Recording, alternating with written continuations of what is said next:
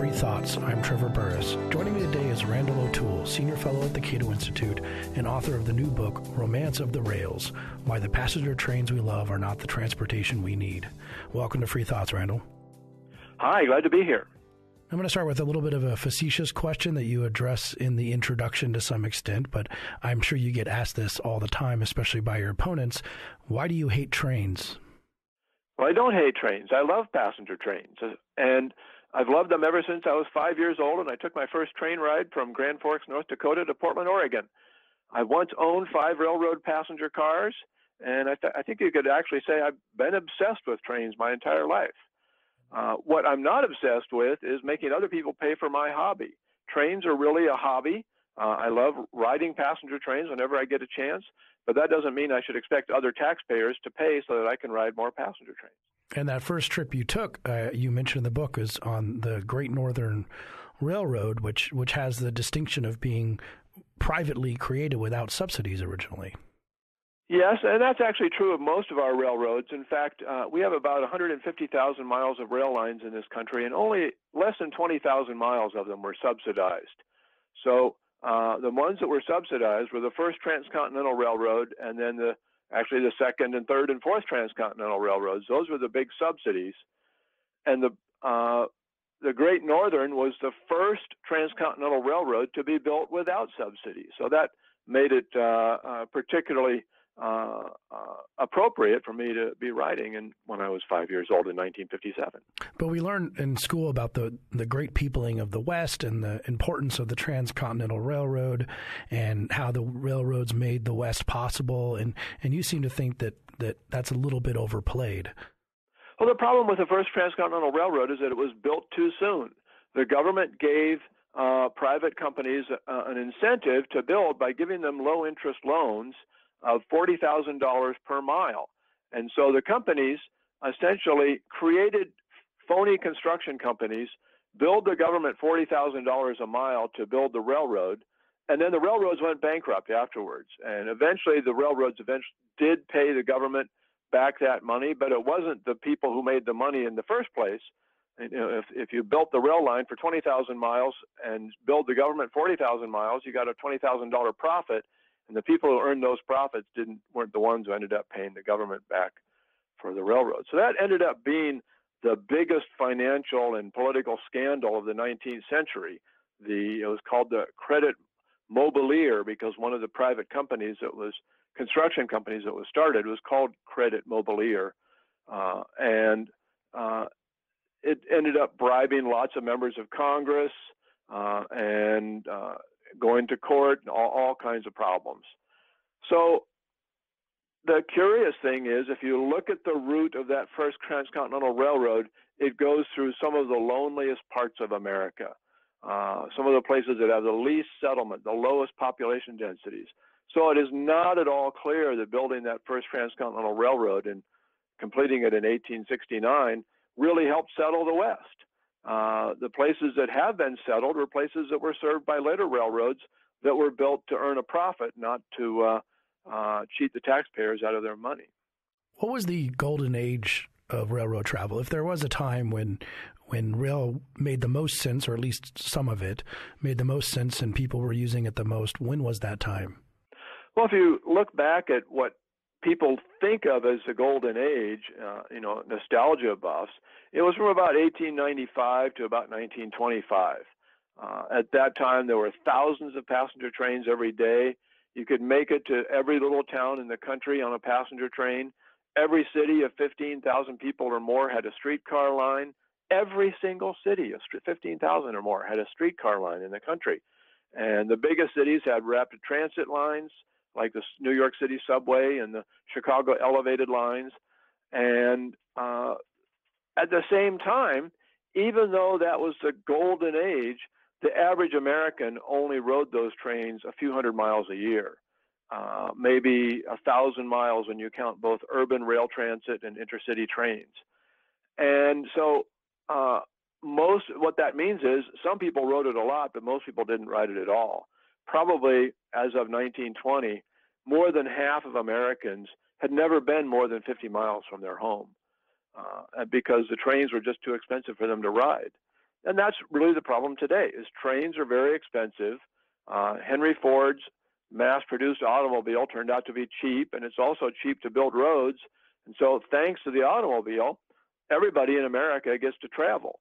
But back when we had only trains, only the wealthy or the middle class got to travel. Now, you mentioned the streetcars within the cities because your book deals with both intercity rails and also the kind of rails that we've built for the commuter, so to speak. And the streetcar is one of those, but you also mentioned some of the horse-drawn bus kind of or carriage of some sort. Which was that on rails of some type, that was very popular in the 19th century, it seems? Well, the book goes back to about 1825 to look at the history of urban transit and the history of intercity rail.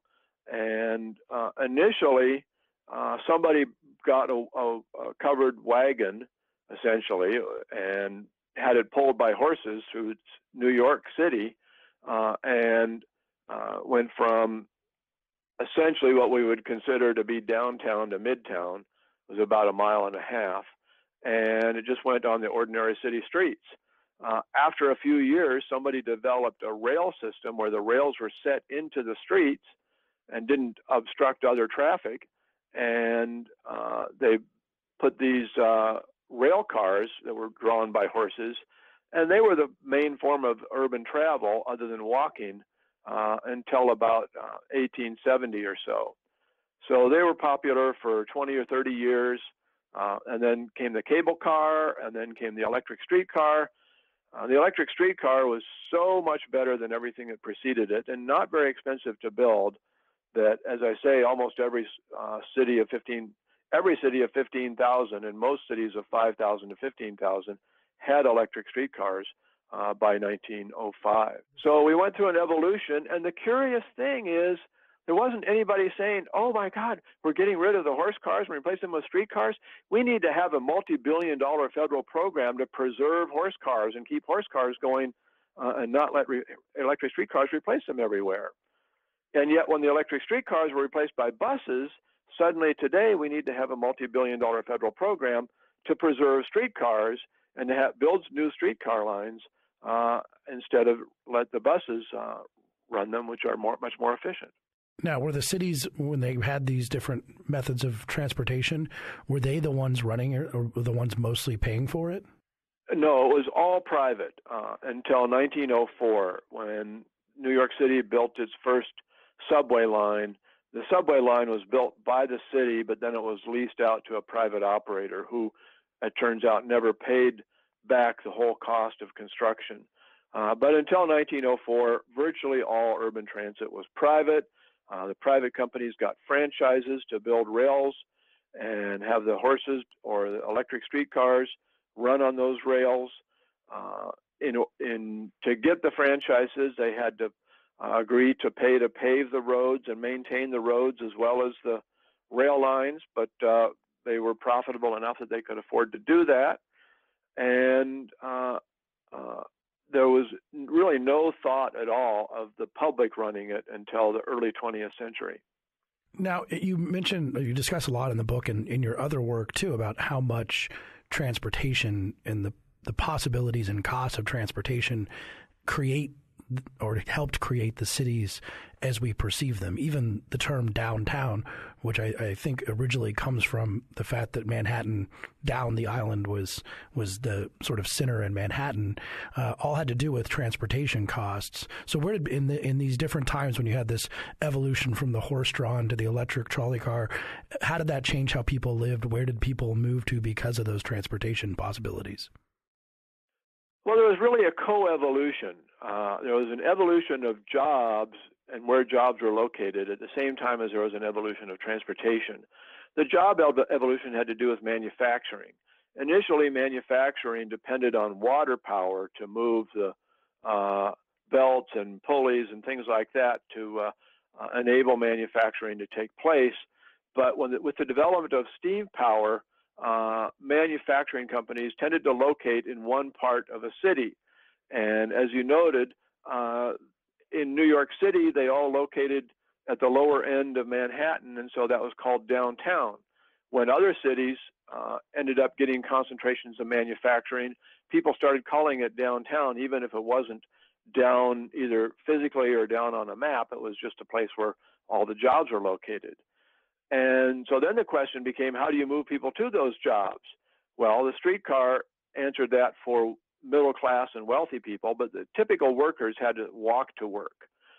Even with the development of the electric streetcar, it cost too much for workers, unskilled workers, especially in factories, to take the streetcars. And so they typically walked to work, and they lived in really high density housing near the factories.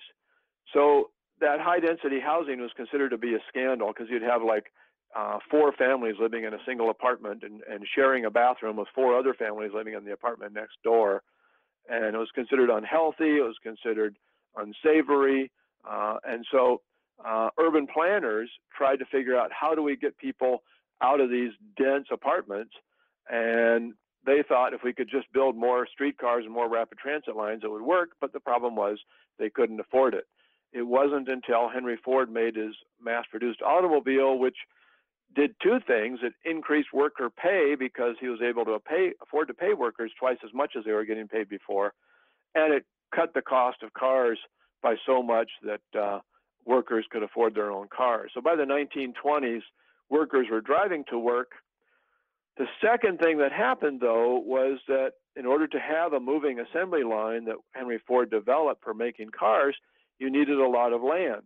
And so you couldn't afford to put that factory downtown. And so the factories with moving assembly lines all moved out to the suburbs. And so people bought cars so they could get to work. They could afford single-family homes, low-density housing, because they could buy them at the urban fringe where land was cheap. And both jobs and people moved to the suburbs. It's interesting when in the story you tell in your book is that with especially the rails aspect, because you have people moving and the car coming in, which of course is not on rails, but it seems that there was always a problem when you lay down rails, when you lay down infrastructure, that creates sort of a vested interest and a high capital intensive cost, with businesses and governments and property owners who say, well, I have laid down this rail, it needs to be preserved in some way. And that maybe, is that like, do you think that's the backstory of a lot of what's going on in the book, is that they didn't want to just sort of take these things up and go to buses or something that was less capital intensive? Actually, no. It wasn't until 1927 that the first buses were developed that were not only cheaper to buy, but cheaper to operate than streetcars. Streetcars were expensive to buy, and they're expensive to build rail lines, but they were cheap to operate. But in 1927, this bus came out. It was called the twin coach bus, and it was cheaper to operate than streetcars. Within 6 years, hundreds of cities, hundreds of transit companies in hundreds of cities tore out their streetcar lines and replaced them with buses. Within 10 years, it was well over 500. And by 1970, it was over 1,000. And so the private companies that owned these rail lines were very quick to tear them out when something that was cheaper came along. The same thing is true with the intercity railroads. We built close to 300,000 miles of intercity railroads in this country, and under strict regulation, it was very difficult for a railroad to close a rail line, because local shippers would say, oh, we depend on this, and so even though the railroad's losing money and we're not willing to pay enough for them to make money, they should be required to keep it open, and the government would force them to do so.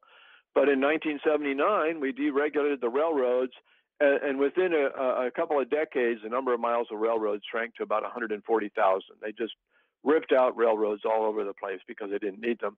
And that 140,000 miles of railroads carries more traffic today, far more traffic today, than the 300 miles of railroads we once had, because we operate them a lot more efficiently, and have new technologies, can move more freight per day than we could before. So the railroads, the private operators, are very efficient, and they're willing to switch to other modes when necessary.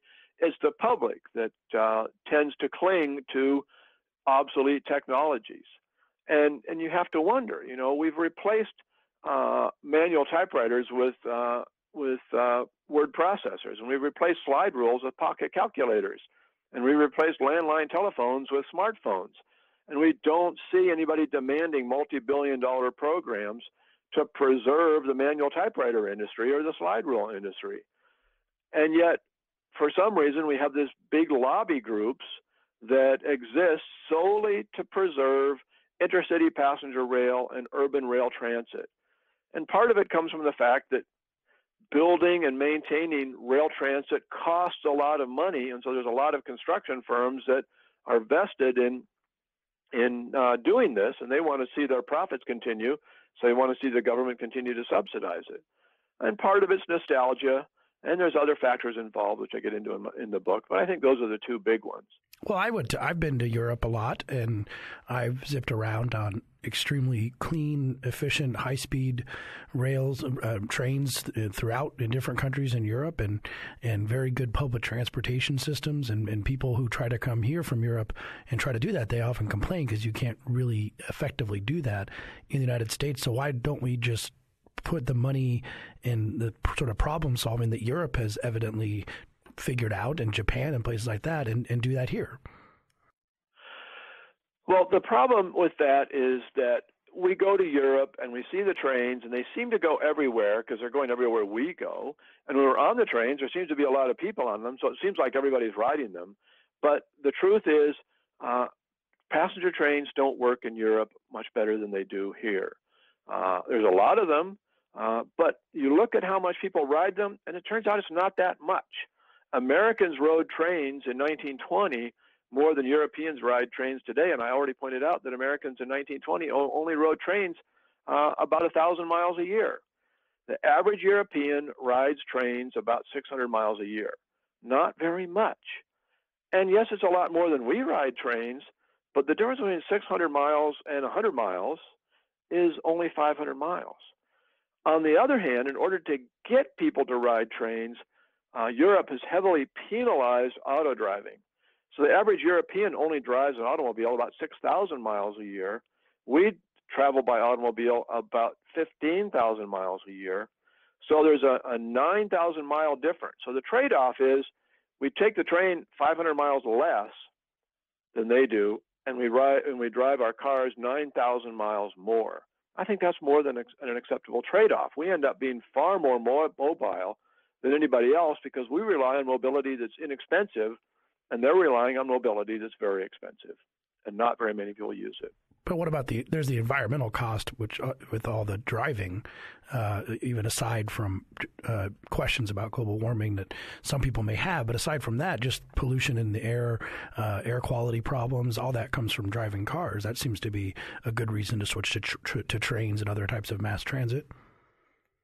Well, guess what? It turns out mass transit and intercity passenger trains use energy too. And it turns out that most of that energy comes from burning fossil fuels. Most intercity passenger trains are diesel powered, except for the ones between Boston and Washington. And most mass transit is either diesel powered buses, or many of the trains are electric powered. Some of them are diesel powered, but many of the trains are electric powered, but they get their electricity from burning fossil fuels. And so as far as energy consumption goes, mass transit actually uses far more energy than driving in almost every urban area in America. There's only 4 urban areas where mass transit is used enough that it uses less energy than driving a car. And in most of those urban areas, the greenhouse gas emissions are proportional to energy consumption. And so the greenhouse gas emissions are greater than driving too. So if you want to use the green form of travel, get in your SUV and fire it up and drive to where you want to go. It turns out driving an SUV uses less energy and emits less greenhouse gases than transit in all but 4 or 5 urban areas in America. One of the more surprising lines in your book, which might shock people, is the United States actually has the world's most efficient railway system. So even despite zipping around Europe and seeming like it's so efficient, what makes our system more efficient as it is now? Well, basically, we've decided to keep our system private, and private companies try to earn profits, and so they do things that are A, reducing cost, and B, increasing revenue to earn the maximum profits. And so they are very efficient. They've decided that freight makes a lot more sense on rails than passenger because freight doesn't complain about being late. Freight doesn't care about jostling and things like that. And they can move large amounts of freight from point A to point B, like from a coal mine to a coal-fired power plant, or from a grain elevator to a port, or from a port. They can move container trains to some interior city like Chicago or Kansas City or St. Louis, and then put the containers on trucks for their final destination. And that's very efficient. It saves lots of energy over moving that stuff by truck, and it saves a lot of money. Europe, on the other hand, moves only 11% of their freight by rail, and they move about 60% by truck. And they move a lot. They move 5% of their passengers by rail, and they move 75% by car. We move 85% by car, and only less than 1% by rail. But really, is that difference big enough to save a lot of energy? Is it big enough to justify A, spending the billions of dollars it would take to get people out of cars and onto rails, and B, shifting a lot of freight from rails to trucks? And the way I see it is all European railroads, almost all European railroads, are publicly owned. And politicians don't go for efficiency. They go for something that's highly visible so that they can get reelected by saying, look, I did this for you. And so they go for passengers because passenger trains are a lot more visible than freight trains. But that doesn't mean they're efficient. They're actually very inefficient. Almost all of them lose money. They require huge subsidies. And in some cases, such as Spain, the debts that they've incurred building high-speed rail lines in particular and operating all of their trains are threatening their entire economy. Their government may collapse because the debts are so great that they can't afford to pay them back. Yeah, one of the shocking statistics you cite is that America's rail system is the envy of the world, carrying more than 6 times as many ton miles of freight each year as all of the EU 27 nations combined. That's a lot. That's a huge difference. Now, when it comes to these cost overruns, that seems to be just the name of the game when the government is involved in funding transportation. It's hard to find something that doesn't cost more, whether it's in Spain or in Washington, D.C., than it was predicted to cost, and being much less efficient than it was predicted to be. Actually, I can find a lot of projects that don't have cost overruns, and they tend to be road projects. On average, road projects have cost overruns of only about 8%. And road projects that are funded in Texas, for example, there are county toll road authorities that get their funding exclusively from tolls, and they spend those tolls to build new roads. And of course, they can borrow money and then pay back the bonds. They tend to build roads really efficiently. They don't have cost overruns because they have huge incentives not to have the overruns. On the other hand, rail transit in the United States has an average of 40% cost overruns, and it's very difficult to find any rail transit project that didn't have a cost overrun. Many have cost overruns of 100% or more, and the reason appears to be because the taxpayers are paying for it, and the construction companies are also the same companies that do the preliminary engineering to estimate the cost. So they'll come in with a lowball cost and then get the politicians to sign off on it. And then they'll come back later and say, oh, but it costs twice as much, but we've already committed so much towards it. We can't stop now. We have to keep building it. And so the politicians will find the money and keep building the much more expensive project. Light rail costs an average of $200 million a mile. On average, the average light rail line carries about a third as many people as a single freeway lane. And you could build a 20-lane freeway, or better yet, 10 miles of 4-lane freeway for that single mile of light rail line. And that 4-lane freeway, 10 miles of 4-lane freeway, will not only move a lot more people than the light rail line, it'll also move a lot of freight, which the light rail line will not move at all. You use the term light rail, which you attack in the book. I don't really know. I never really thought about what that meant. I always sort of seemed that it didn't mean like a big locomotive, a classic heavy train. And so we have light rail. And it also seems to mean that it wouldn't cost as much to maybe the voter would say, oh, it's just light rail. It's not a big train. So what is light rail? Well, light rail, originally in England, light rail was a low-cost rail system. They had light railroads all over England. And one of the things was you didn't have to get permission from Parliament to build a railroad if it was a light railroad. And they were cheap to build, cheap to operate, and there are still some light railroads in various parts of England today. They tended to be really narrow gauge. Oftentimes, if you held passengers, they were just little teeny cars. You couldn't stand up in them and stuff like that. When in the United States in 1973, Congress gave cities and it started giving cities incentives to build rail transit. And somebody said, well, we can't just call them streetcars, so that's old-fashioned. Let's come up with a new name. And they came up with light rail. And in this case, light did not mean lightweight. In fact, light rail cars actually weigh more than heavy rail cars. Heavy rail is subways and elevators, like the Washington subway or the Chicago elevated or the New York City subway. That's heavy rail. But it's not heavy. Heavy rail cars weigh less than light rail cars. What the light and heavy refer to is capacity.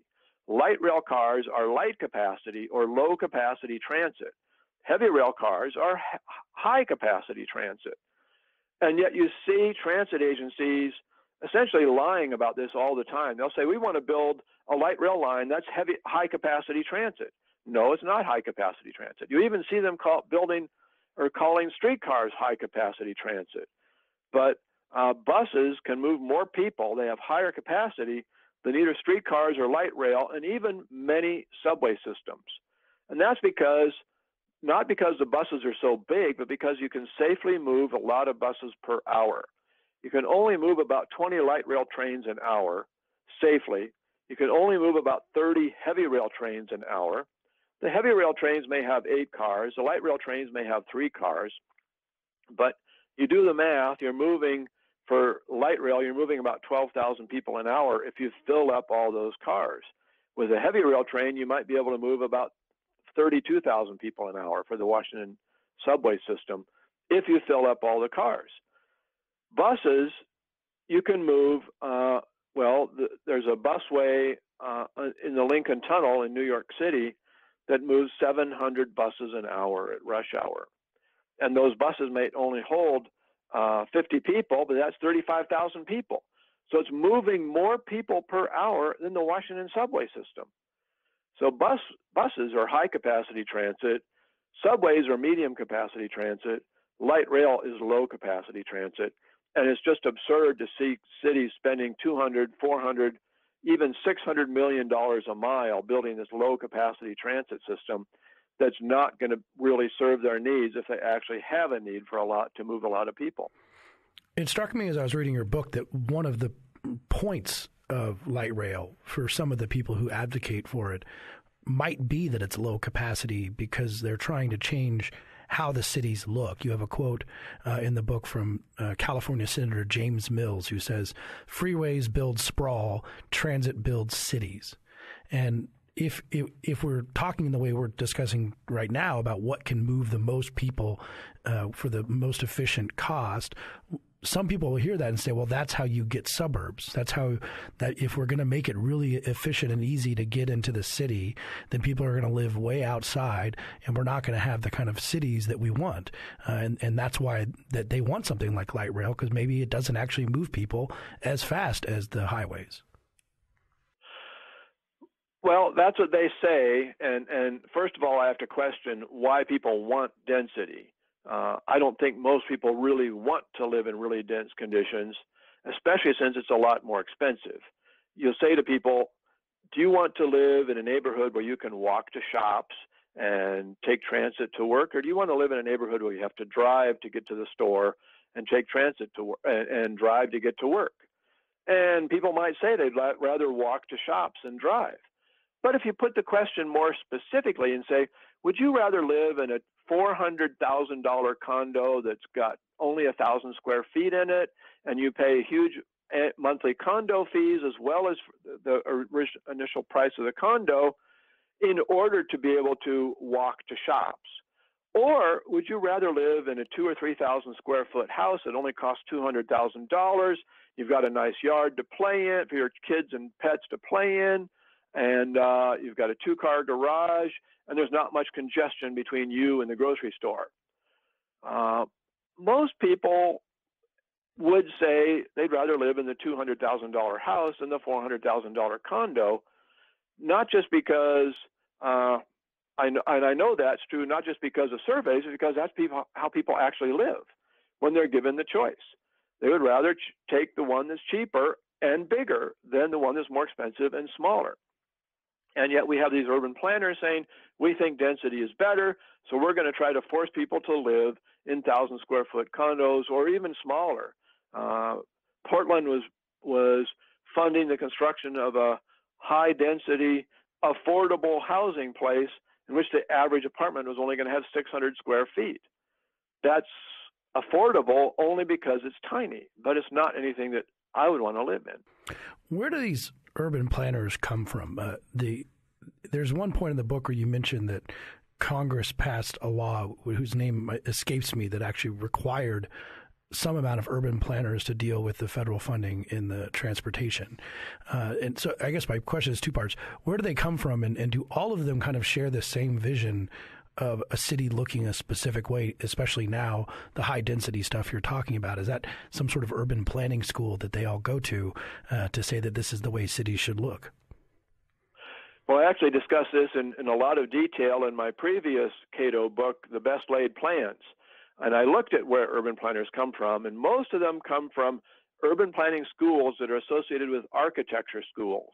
And architects have this idea that they can shape human behavior by designing a house and make you live the way they think you should live. And urban planners extend that to thinking that if they design a city to look a certain way, it'll make people live a certain way. And they're taught that cars are bad and transit is good, and density is good and low density is bad because low density encourages people to drive and cars are bad. And density is good because it encourages people to take transit and transit is good. And so they come out of school thinking that we can recreate the 19th century cities that had rapid transit and streetcar lines and people will stop driving. Well, that's not really true. You know, you look at Chicago, which was really built in the 19th century, and the vast majority of travel there is by automobile. You look at San Francisco, and the same is true. The only city that comes close to being a 19th century city is New York. And even there, only 22% of the jobs are downtown. It's not the kind of city where most of the jobs were downtown as they were 100 years ago. So we can't recreate 19th century cities, and yet this is what urban planners are taught that they can and should try to do. I don't get it at all, but you're right. What happened was Congress in the 1960s passed a law requiring every state and urban area to write a long-range transportation plan for their urban area or state. And initially, those plans were written by transportation engineers. And I have a lot of respect for engineers because they don't do anything without testing it extensively. For example, somebody got the idea that maybe one-way streets would have less congestion than two-way streets because we could synchronize the traffic lights easier. So they tested one-way streets for years to see whether it increased traffic congestion or reduced congestion, whether it increased accidents or reduced accidents. And they discovered that one-way streets allowed faster travel of cars, but at the same time, it made it safer for pedestrians because pedestrians only had to look one way before crossing the street. So you got a win-win situation. It was better for pedestrians and it was better for cars. Today, urban planners have taken over the transportation planning process. They've edged out the engineers, and these planners go follow fads. And one of the fads, for example, is to convert one-way streets back into two-way streets. And they say it'll make the streets better for pedestrians because the cars will be going slower, and so the pedestrians won't feel as unsafe as they would be when the cars are going faster on one-way streets. So they convert one-way streets to two-way streets, and what happens? You get more pedestrian accidents, but they feel safer. And so you end up with an unsafe roads, but they don't care about that. They only care about what people feel. Now, in terms of inner city transportation, another thing that people who have been to Europe or just urban planning type people seem to have high hopes for is high-speed rail. That we could, I know that President Obama had a lot of hopes for high-speed rail.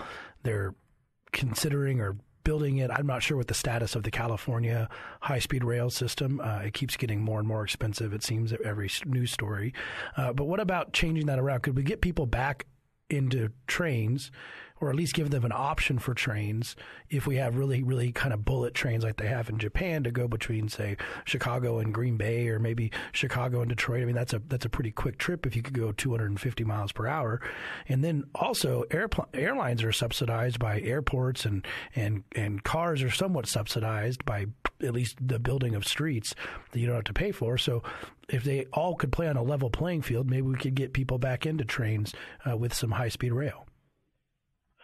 Well, I agree with the level playing field idea. I think we should end all subsidies to airports, highways, and rails. But when you look at what those subsidies are, they're actually very small to airports and highways. Our airports are used a lot, and most of the subsidies go to the little used, out-of-the-way airports that some member of Congress has deemed to have an essential service need to benefit members of his constituency. But the big airports get very little subsidies. And in fact, when you buy your airline ticket, a large part of your ticket goes into ticket fees that go to the airports that you land at. So if you fly from Washington to Chicago to Los Angeles, each of those airports, the Washington airport, the Chicago airport, and the Los Angeles airport, gets a fee from you. And that money is used to subsidize those airports. Plus, the federal government collects a fee that it then distributes out to the airports. Most of the federal fees go to the little used airports, not to the big airports where the fees are collected. On average, airfares are about 14 cents a passenger mile, and the subsidies that actually do go to airports, which, as I say, are mainly to the small airports, add up to another penny and a half to 2 cents a passenger mile. So flying costs about 16 cents a passenger mile. Driving, Americans spend about 25 cents a passenger mile driving their cars, and subsidies to driving are another penny. Most years it's less than a penny a passenger mile. In the last couple of years, it's been up to 2 cents a passenger mile because, I would argue, because of federal congressional mismanagement of the Highway Trust Fund. By comparison, Amtrak charges about over 30 cents a passenger mile, more than twice as much as the airlines charge, and subsidies to Amtrak are another 25 cents a passenger mile. So the total cost of taking a train is about 4 times the cost of a plane.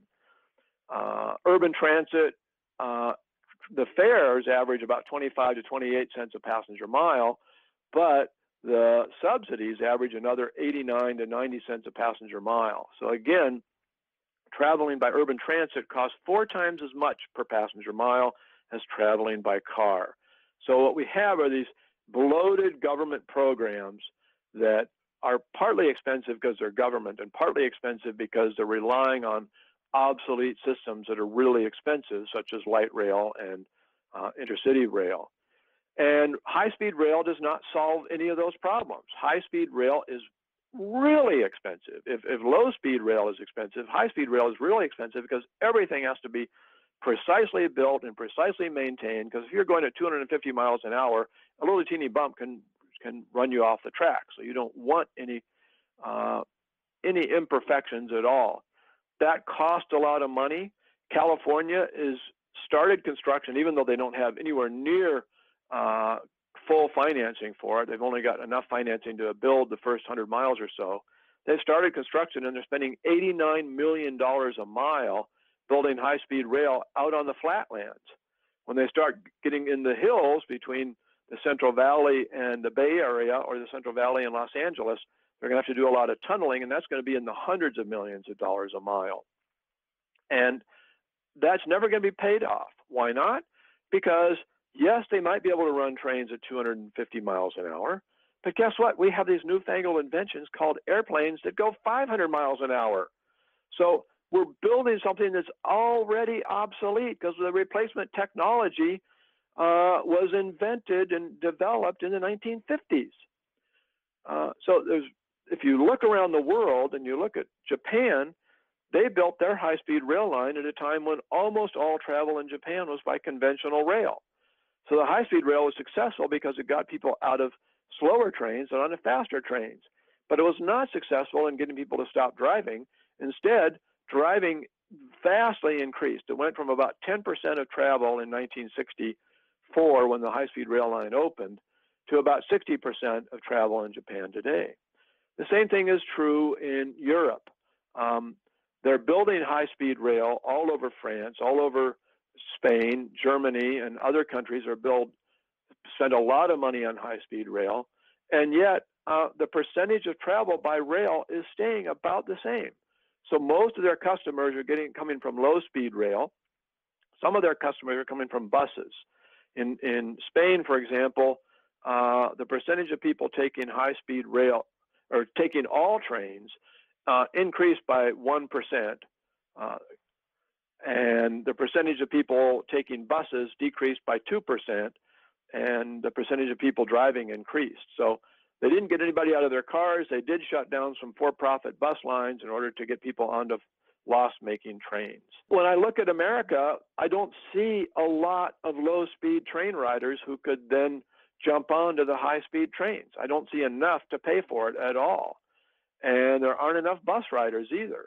And when we have these planes that are going twice as fast as the trains, and plane service is cheap because it requires almost no infrastructure compared to the extremely expensive, extremely precise infrastructure needed for high-speed trains, I don't see why we should go for essentially a mid-20th century technology when we have planes that are so much better and cheaper. It seems like another thing that tends to happen when they build one of these rail systems, or at least this is true of subways.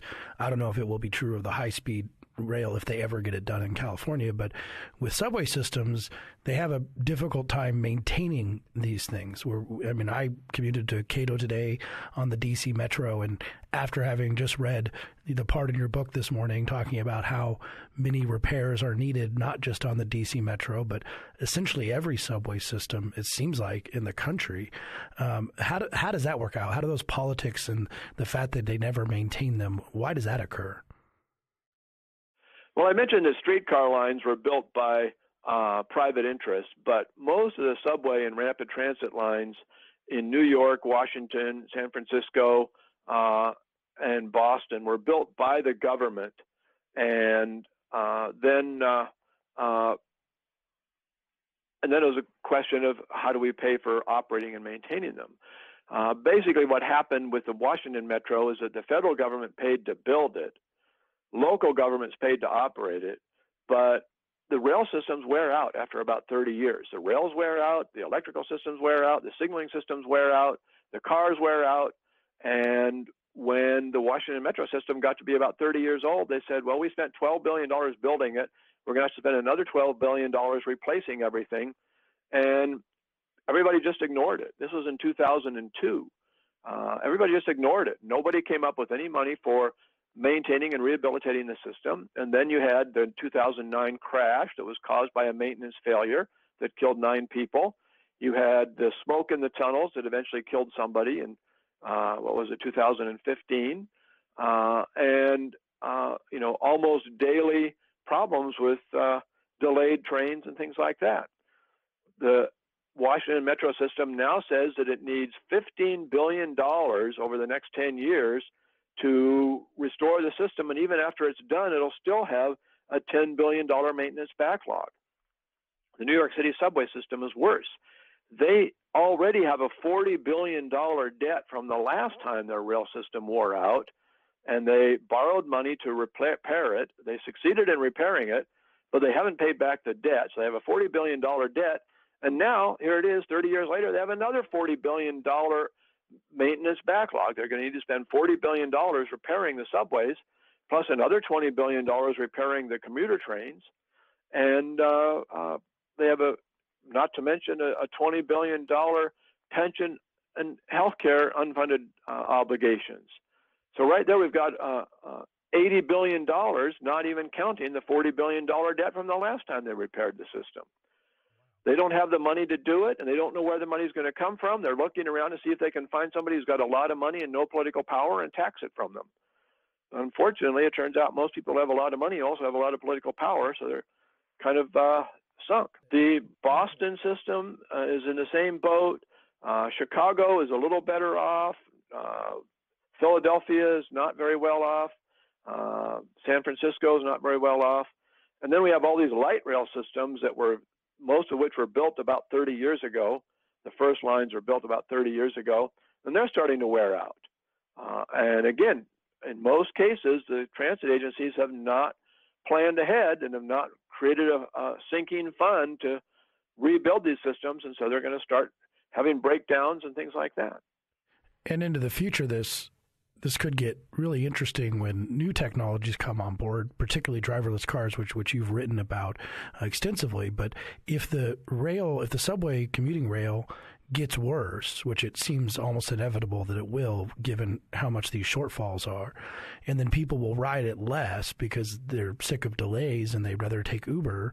And then in 10 years, if we get driverless cars, that could change entirely how we commute, while we still have these obsolete old rail systems that are trying to, maintain their pension funds and their workforces and the people who take those.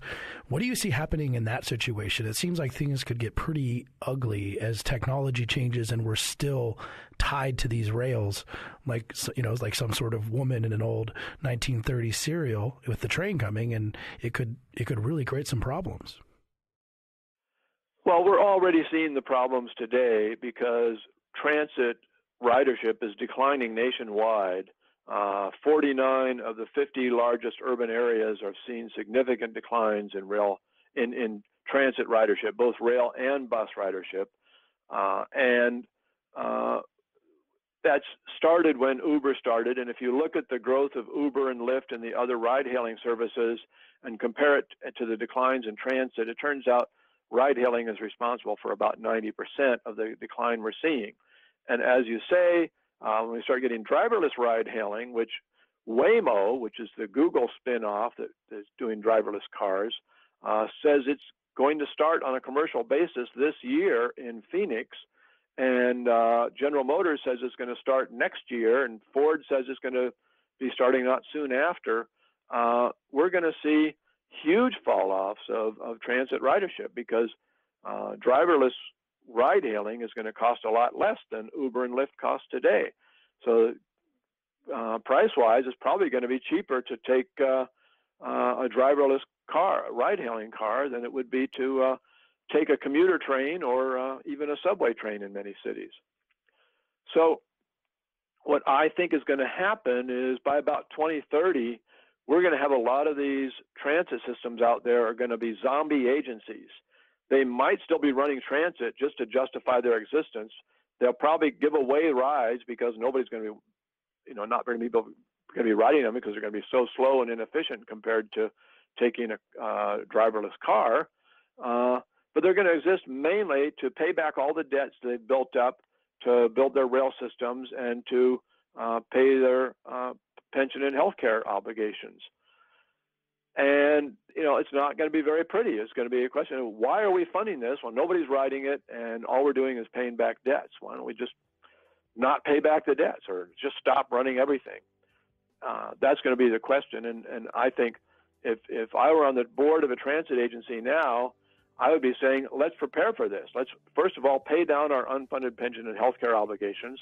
Let's pay down any debt we have because of rail transit as fast as we can. And be ready for when nobody's going to be riding it. If people do still ride it, that's fine, but at least we're paying it down rather than building new, which is what so many cities are doing.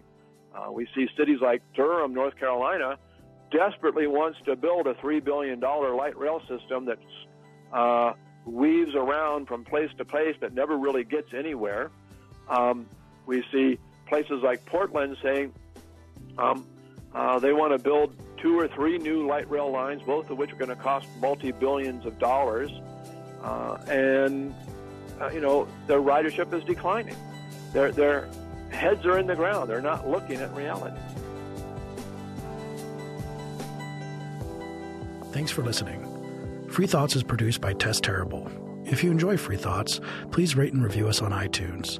To learn more, visit us on the web at www.libertarianism.org.